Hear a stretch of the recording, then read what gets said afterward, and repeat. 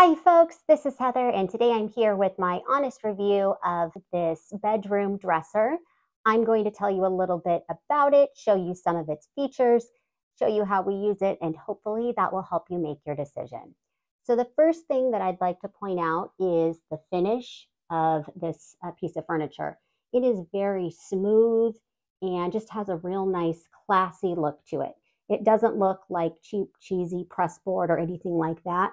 As you can see, there are details here in how they've finished it off that make it look just real classy and nice. Has a very, very nice finish. The handles, I want to point out, are very sturdy. So you can see they have the pull front here. If for some reason you are looking to change those, the screws are accessible here behind the drawer so that you could swap those out.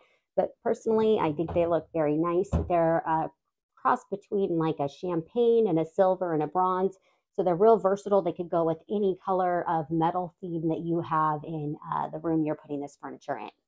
The drawers are very spacious and roomy. As you can see, they go way back there. When you open them, they do come to a stop, so they won't be pulled out of the furniture. They come to a rolling stop, and they slide very smoothly. All 5 of them open,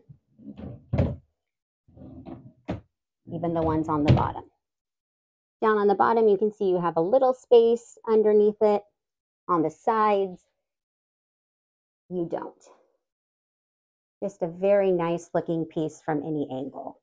On the top, you can see, like I've mentioned before, we've had this piece for a little over 1.5 years, and even with regular use, it still looks as great as the day we got it. It's resistant to any scratches, or if you put a water bottle or cup up here, it doesn't leave any marks or anything like that.